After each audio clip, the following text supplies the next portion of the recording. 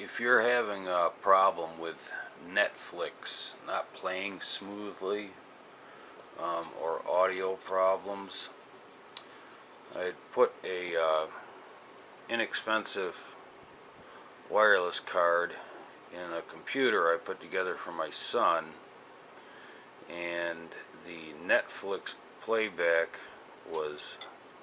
it would start out alright, but after a couple seconds or a couple minutes it would get all choppy, and then started getting funny audio, like static charges was coming through.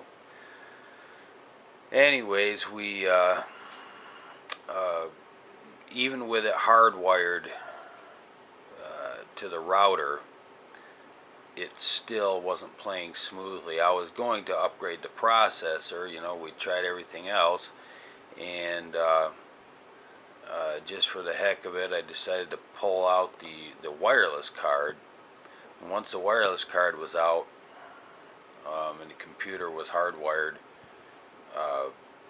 everything works flawlessly.